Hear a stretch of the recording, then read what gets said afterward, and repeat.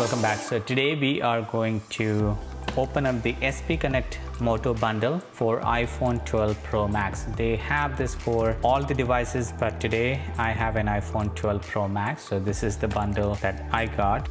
Disclaimer, this is sent to me for my review. So thanks SPConnect for sending it to me. I'll unbox it and fit it onto my Triumph T100. Then we will take it for a ride and see how it all performs. They also send me a anti-vibration module. So we will see how good that is. All right, so now I got my phone here. So let's unbox it. All right, look at it. Nice packaging here. Let's see what's inside here. All right, so that's the mount, adapters and other mounting points. Okay, so all right, the case is very simple. You just have the case here. Nice soft padding inside. So we have installed the phone cover. So this part goes on to the bike. So we will see how that is. The part here that goes on to the handlebar or anywhere on the bike. And it comes with the necessary hardware to install this thing. So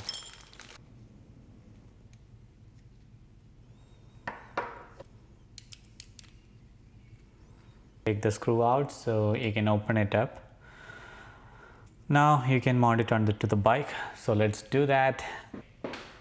So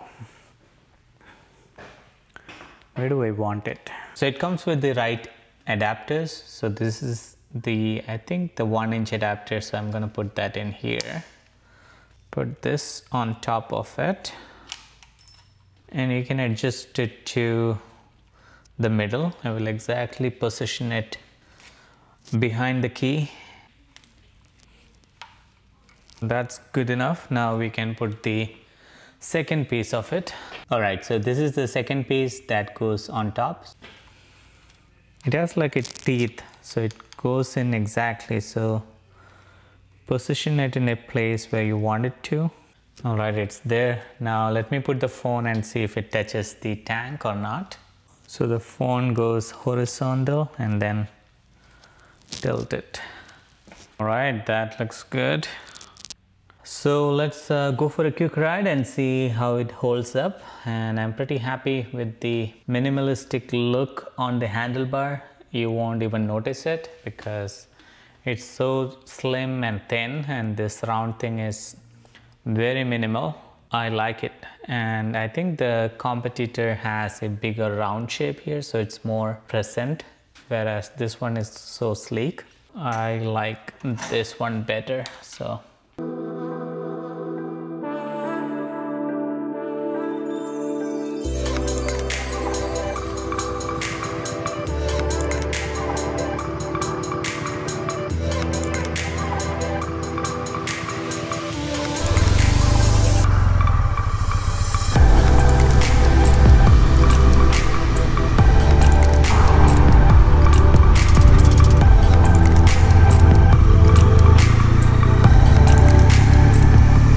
alright guys, so I am actually happy with how the mounting point is. So it's obviously not in my line of sight, so if I have to take a look at the phone for map or something, obviously I have to take a look down. So that's the only thing, but that's the case with any of the mounts, I guess. But if it is a RAM mount that I previously had, it was maybe standing a little bit up high, so it's not too far from the road view, but I think I like this one better. It's not interrupting my view in the sense I'm not distracted by this. Only when I have to look at the map intentionally, then I look down.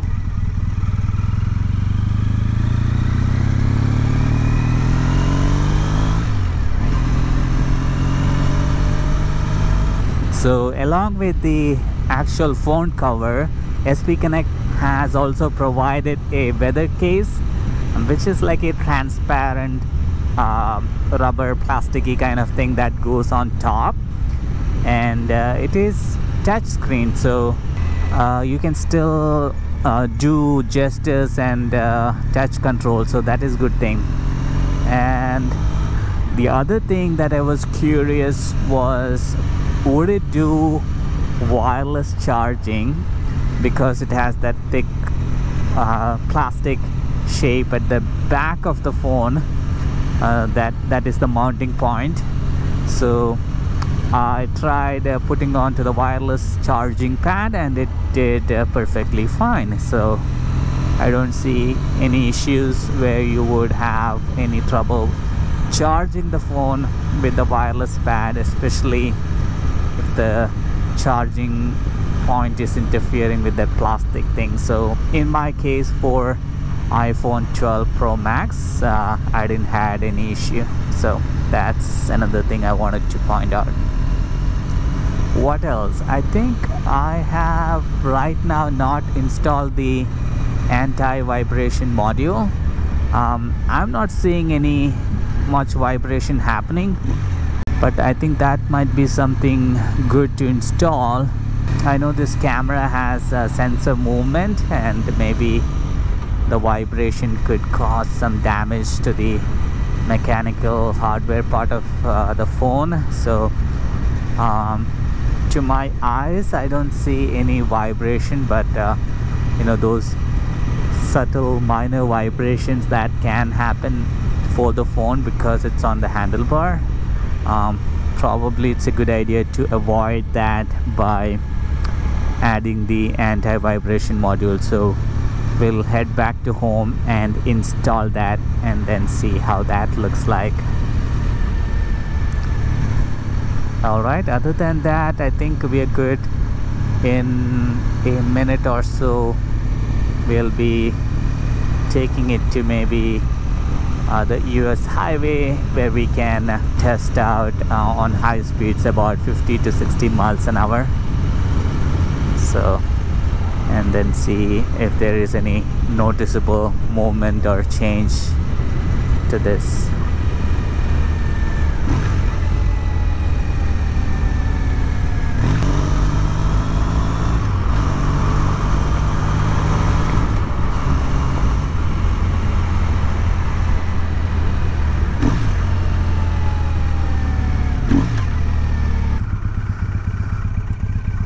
Okay, so pretty good Sunday morning, not much rush.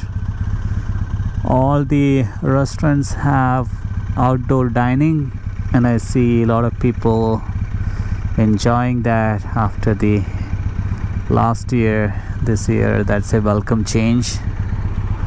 And obviously in summer, who doesn't want to sit out, right? All right, we are at 45, 50, 55 range, and bumps across the way. Yep, those are pretty bad bumps, and it's holding up pretty good. So nothing to worry. The lock on this thing is solid. You wouldn't run into any issues.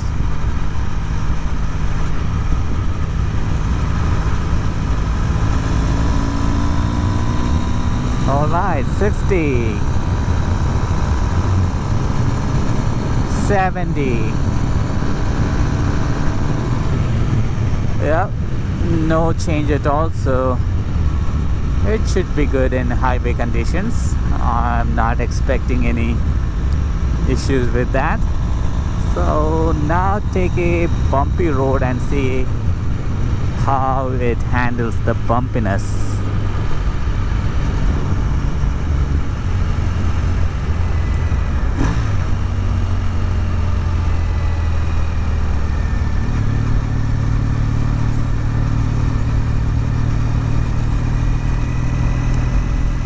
Okay, let's go through the bumpy ride. Oh my god,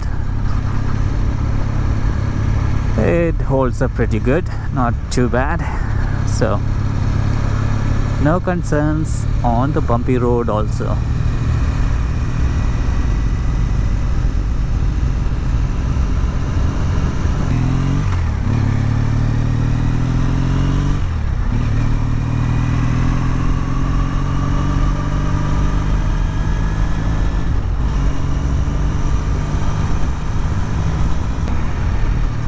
Alright, there is Sunday baseball going on, so everybody's out and I'm enjoying my ride as well. So pretty good Sunday, not too warm, not too cold, ideal for riding at 67 to 68 degree Fahrenheit.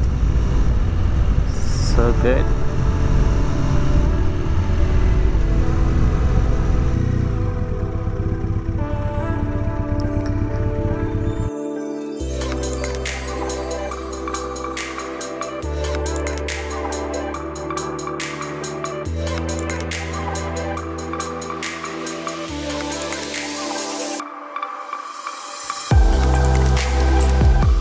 So this is the ram mount here.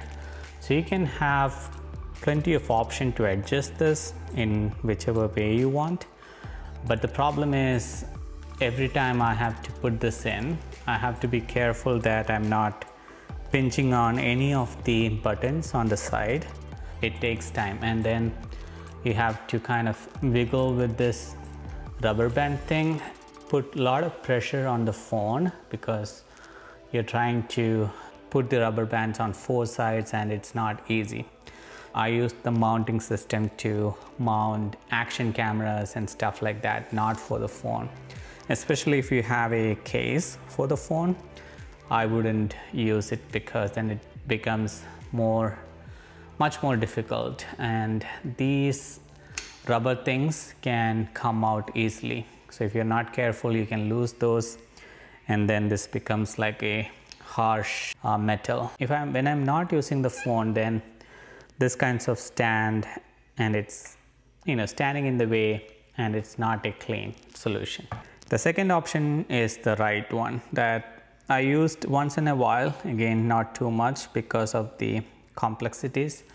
Not complex, it's easy to use, but the problem is it's not that secure, and it's a spring and plasticky. So again, on the side you have to be careful with the buttons. Did not feel much secure because it's plastic and stuff like that. So it's just a clamp that attached to anything. So if I remove it, you can see, it's just a clamp. You can attach it to anything that clamps onto it. So it's a spring action, and again it is bulky and it is noticeable when you're not using the phone. So that's why I went with the SPConnect.